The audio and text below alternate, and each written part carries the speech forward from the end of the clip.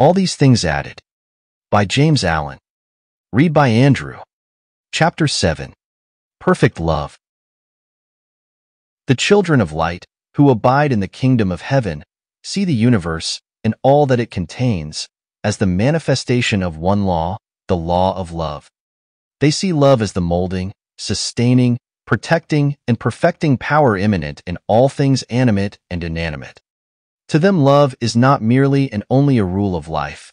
It is the law of life. It is life itself. Knowing this, they order their whole life in accordance with love, not regarding their own personality. By thus practicing obedience to the highest, to divine love, they become conscious partakers of the power of love, and so arrive at perfect freedom as masters of destiny. The universe is preserved because love is at the heart of it. Love is the only preservative power. Whilst there is hatred in the heart of man, he imagines the law to be cruel, but when his heart is mellowed by compassion and love, he perceives that the law is infinite kindness.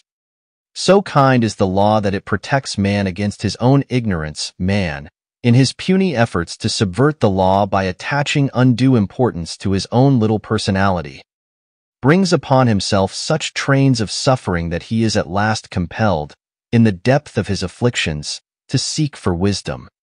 And finding wisdom, he finds love and knows it as the law of his being, the law of the universe.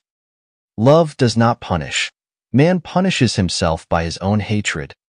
By striving to preserve evil which has no life by which to preserve itself, and by trying to subvert love, which can neither be overcome nor destroyed, being of the substance of life.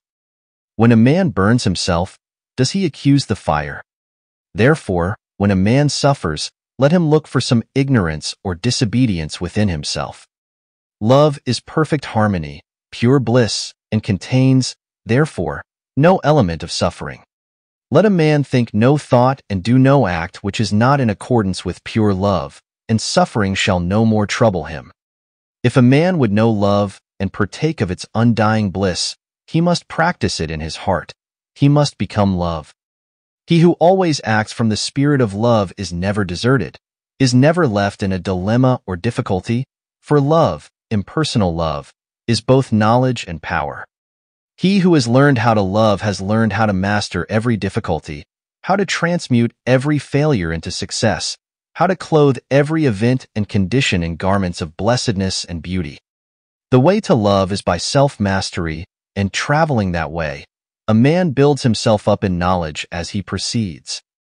Arriving at love, he enters into full possession of body and mind, by right of the divine power which he has earned.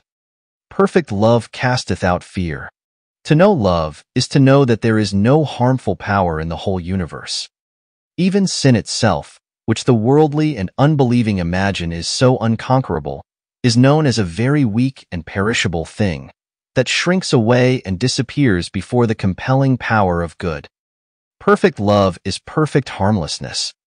And he who has destroyed, in himself, all thoughts of harm and all desire to harm, receives the universal protection and knows himself to be invincible. Perfect love is perfect patience. Anger and irritability cannot dwell with it nor come near it. It sweetens every bitter occasion with the perfume of holiness, and transmutes trial into divine strength. Complaint is foreign to it. He who loves bewails nothing, but accepts all things and conditions as heavenly guests. He is therefore constantly blessed, and sorrow does not overtake him. Perfect love is perfect trust. He who has destroyed the desire to grasp can never be troubled with the fear of loss. Loss and gain are alike foreign to him. Steadfastly maintaining a loving attitude of mind toward all and pursuing, in the performance of his duties, a constant and loving activity. Love protects him and evermore supplies him in fullest measure with all that he needs. Perfect love is perfect power. The wisely loving heart commands without exercising any authority. All things and all men obey him who obeys the highest. He thinks, and lo, he has already accomplished. He speaks, and behold, a world hangs upon his simple utterances.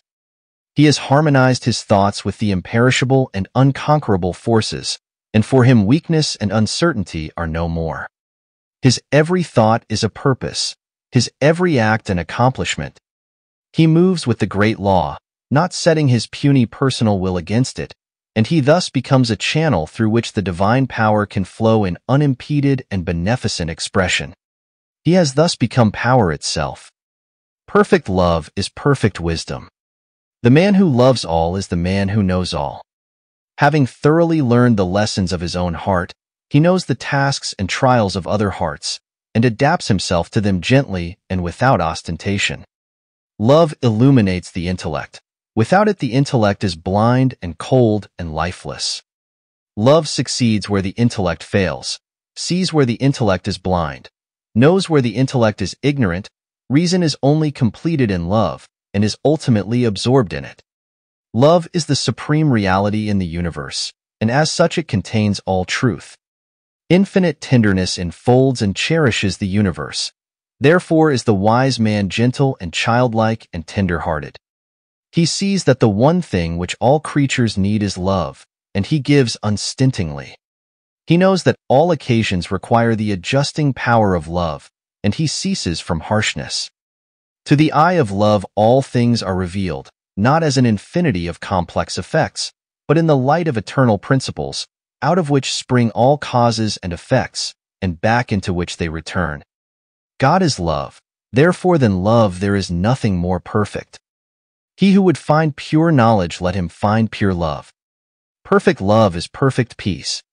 He who dwells with it has completed his pilgrimage in the underworld of sorrow.